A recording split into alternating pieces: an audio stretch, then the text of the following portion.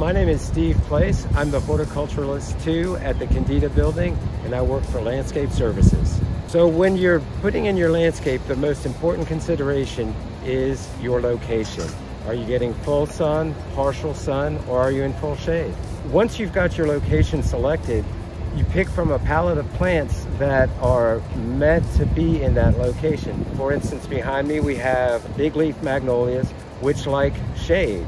So they are ideally suited for this location. When selecting plants, it's extremely important to select native plants because native plants have evolved with this location.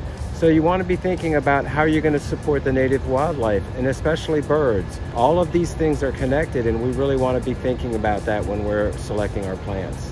When using fertilizer, you want to be careful. First of all, our native plants don't require a whole lot of fertilizer, and also if we're maintaining our beds the correct way, the natural cycle should provide them almost everything they need. When you're planting outdoor flower pots, first of all, you want to make sure you have good drainage. You want to make sure that weep hole is open and able to move the water through the plant. You want to have a thin layer of gravel or some kind of material that will hold the soil but allow the water to filter through. And then you want to use a potting soil that will allow the water to continue to move through the pot because you don't want the pot holding water. Here in the South, we have a variety of pests. One of the things you want to do is correctly identify your pest, whether they're aphids or some other pest, and you want to deal with it in the least toxic way possible first.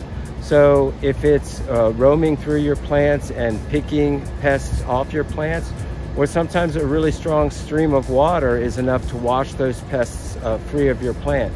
You want to avoid strong chemical solutions to pest management, and you also want to avoid things like mosquito sprays, because mosquito sprays are indiscriminate. They'll kill your mosquitoes, but they may well also kill the native pollinators. Think about the butterflies, the moths, those kinds of things.